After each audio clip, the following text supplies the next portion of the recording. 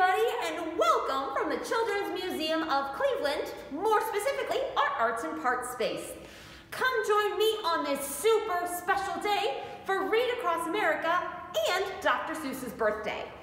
Today, we're going to be making Truffula trees from the Lorax. Let's go! All right, everybody, as you can see, I have got all of my materials for my Truffula trees.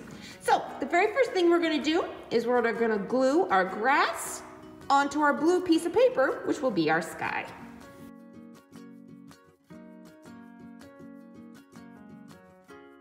Once you have your green grass on, you're going to grab a pair of scissors and just trim off the excess.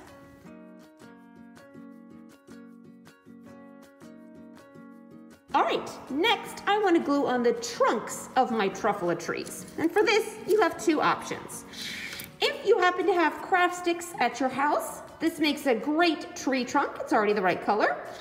If not, just grab some white paper. You can color it brown with a crayon or a marker and use that as your tree trunks instead. Whatever you choose, you're going to glue a couple of tree trunks anywhere you want on the picture.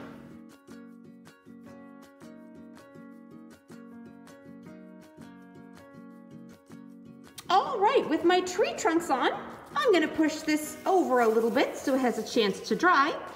And then I'm going to grab all of my colorful pieces of paper and I'm going to rip them apart in order to make the fluffy, furry Truffula trees. The great news is you don't need scissors for this one, and it's really good for those fine motor skills for those little learners.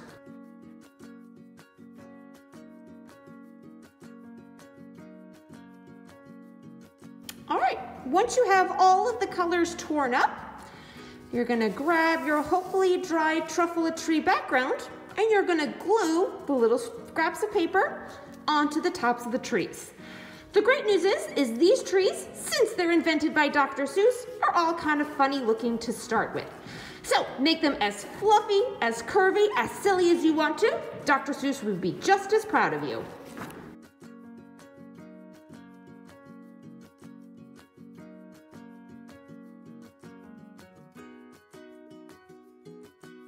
All right, now that my Truffula trees are done, I'm gonna go ahead and set this aside somewhere where it has a little bit of time to dry.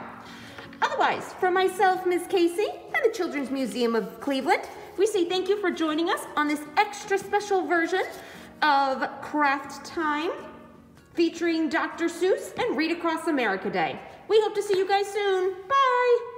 For more programming like this, see cmcleveland.org.